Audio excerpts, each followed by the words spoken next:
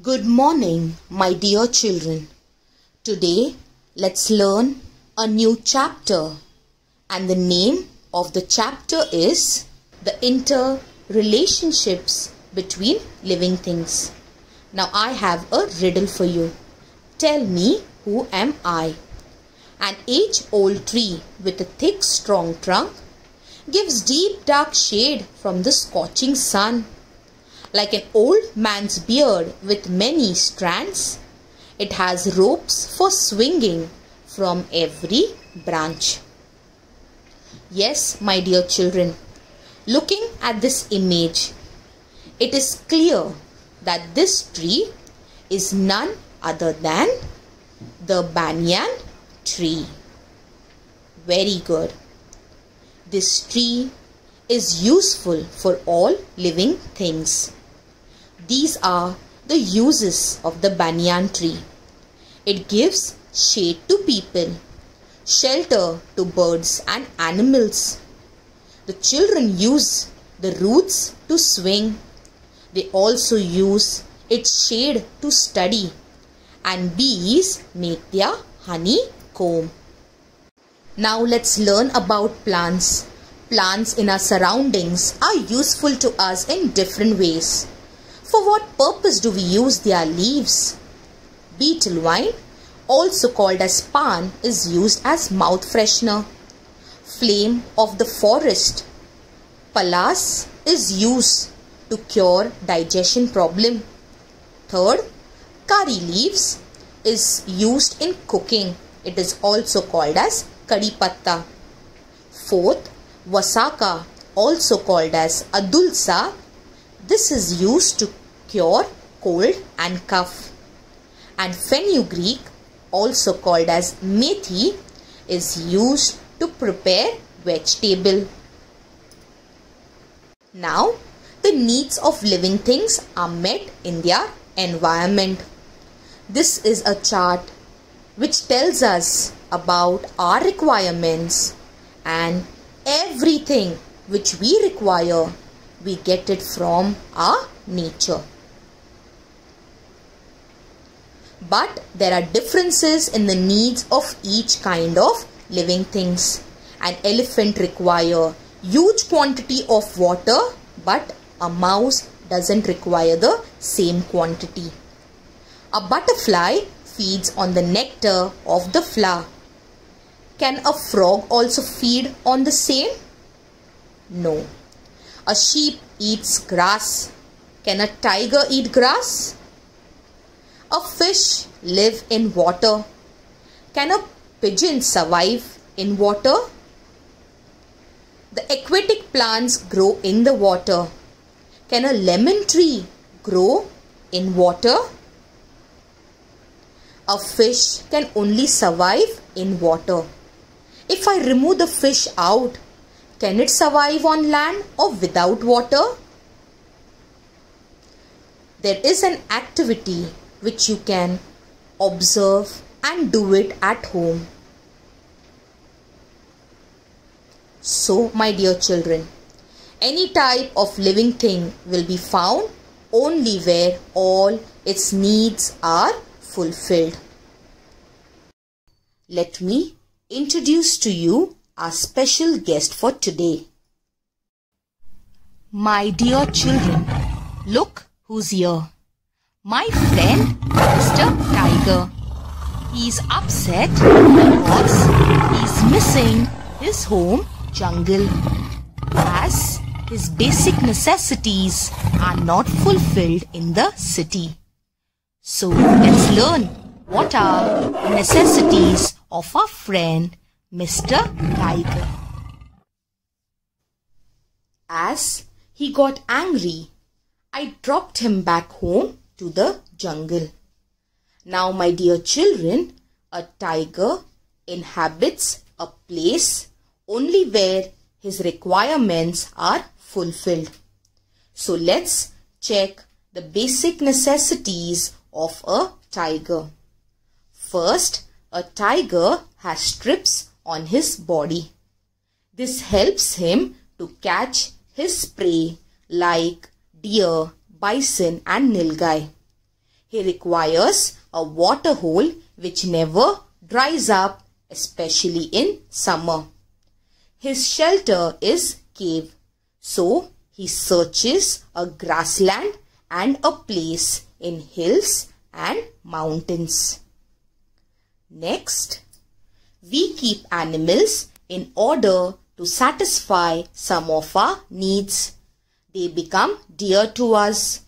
We look after them well, we feed them. We take them to a vet if they fall ill. These animals too return our affection. We get several other things from animals in return. My dear children, you can have a look on the pictures.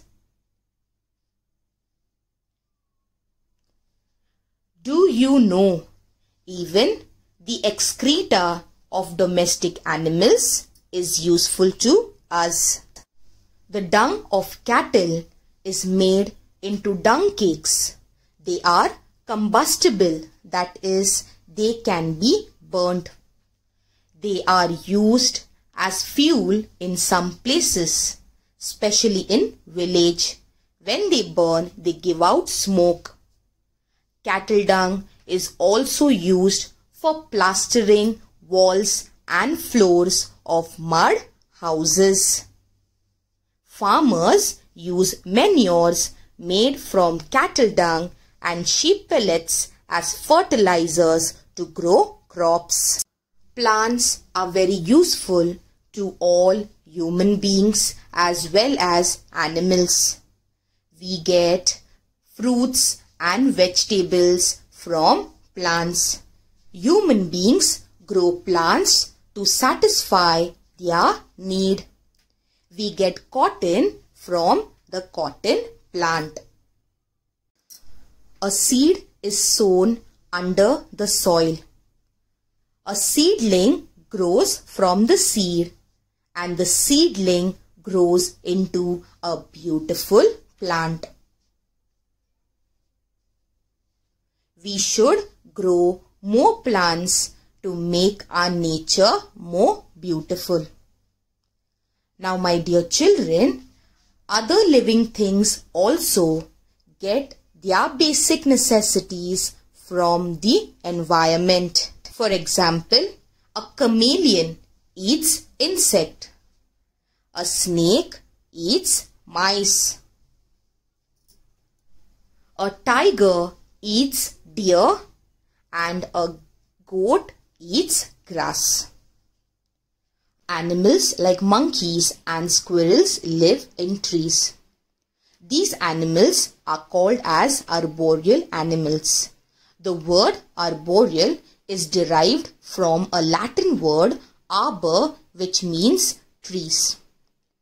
Animals which live in tree are safe due to the height of the tree.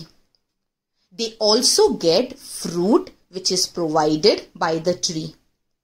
These animals eat the fruit and drop the seed in the soil. The seed germinates, and this is how a forest is formed. Birds also use the trees. They make their nest on the tree. Do you know, when a buffalo is grazing in a grassy area, you are very likely to see an egret riding on its back. What could be the reason for that? A certain kind of egret feeds on different kinds of insects. Grass is full of all kinds of insects. But because they are hidden in the grass, the egret cannot see them and catch them. As the buffalo treads on the grass, it frightens the insects which fly out of the grass. The egret on the buffalo's back makes no mistake in swooping down to catch and eat them up. Now, my dear children, in the first poem, Rain in the Night, I explained you about the 5 seasons. In this chapter, we will only focus on the main 3 seasons. That is summer, rainy and winter season. Summer season. It is very hot in summer. We wear cotton clothes and drink plenty of water. Rainy season. We use umbrellas or different kinds of raincoats and hoods to avoid getting wet in the rain. And winter season. During winter season, we wear woolen and other warm clothes to protect ourselves from the cold. Just as the 3 seasons affect us, they affect all other living things too. We see these changes taking place in the living world every year after year. Winter in Maharashtra is also called as the season of Pangal, that is the falling of leaves. That is because many trees shed their leaves in winter. The coats of many furry animals become thicker in winter. This keeps them warm in the cold season. Such growth of hair is especially noticeable in animals like sheep and some types of goats and rabbits. The end of winter is also the time for the mango trees to start blossoming. These blossoms are called Mohur in Marathi. At the close of the month of February, it becomes warmer, and by March, we begin to feel the heat. It's time for summer. In the summer season, many trees get new leaves. Forests appear to have taken on a copper color because these leaves are reddish and shiny while they are tender. Their color changes to green as the leaves grow bigger. The call of the koel is heard in many places. In summer, the market is full of mangoes and watermelon for us to buy. We all love mangoes.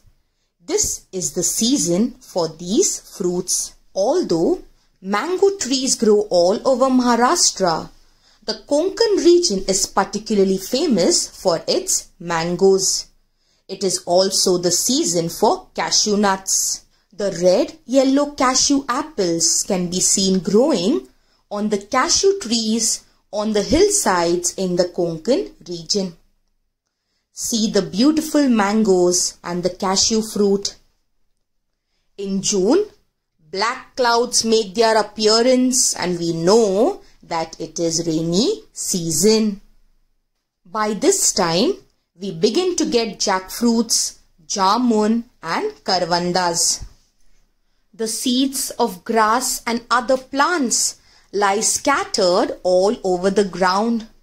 They sprout and start growing as soon as it begins to rain. It becomes green everywhere. This greenery is soothing after the hot summer months. Sometimes we can even see the rainbow with its 7 colors in the sky. As it becomes wet everywhere, frogs appear. We also hear the loud noise of frog croaking all together. As the rainy season ends, it is time for winter to make a comeback. It gets colder and colder. It is not good for the frogs. They go deep under the ground for a long period of slumber which lasts for 7 or 8 months. We depend on agriculture for food. The different seasons, summer, monsoon and winter, are the time for doing different tasks in the field. The environment changes with the seasons. Living things have to adapt themselves to those changes. I hope, my dear children, you have understood this lesson. Thank you.